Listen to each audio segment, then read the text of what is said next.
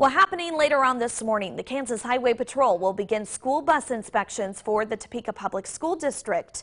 KSNT News reporter James Ryan is live in central Topeka right now with details on what troopers are looking for in their inspections and how it keeps your kids safe.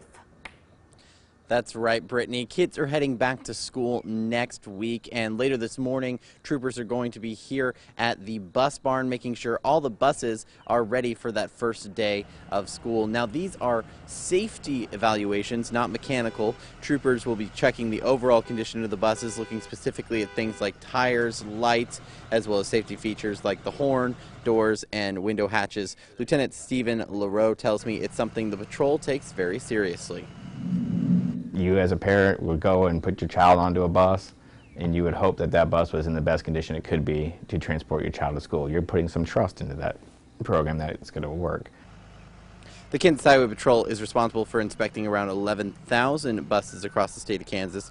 Troopers typically start in July, and it takes around 6 weeks to make sure each bus is ready for kids heading back to school.